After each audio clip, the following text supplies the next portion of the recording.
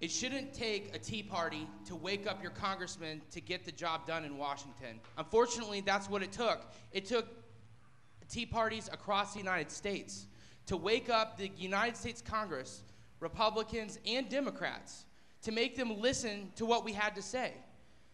For too many years, we had a Republican congressman with a Republican Senate, with a Republican president who didn't get the job done.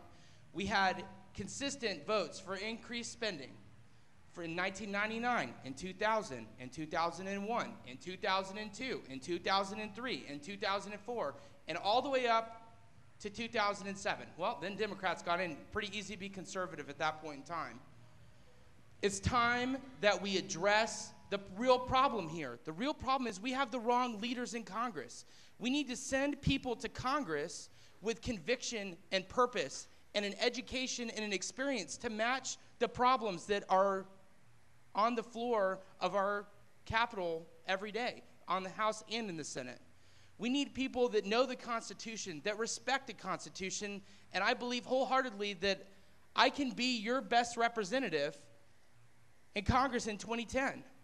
And I'm telling you, mark my words right now, that I'm doing everything I can to get our country back on track. What drives me was the fact that I was a military officer. What drives me is knowing that great people came before me and were able to solve these problems. I'm reminded of a quote from General MacArthur, and it's one of my favorite quotes from the Air Force Academy that I had to memorize as a freshman.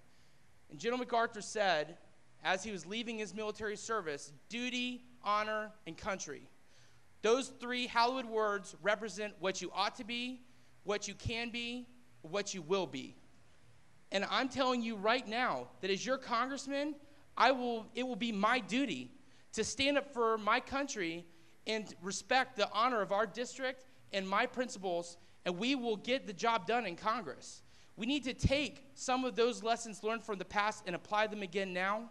And if we don't do it in 2010, when is it going to get done? Are we going to wait till 2012 to get it to happen? Or are we going to wake up this Democrat Congress now and send some shockwaves to the party and say, we're going to get real leaders in there now. We can solve the issues now. Why wait until everybody else in the nation is ready?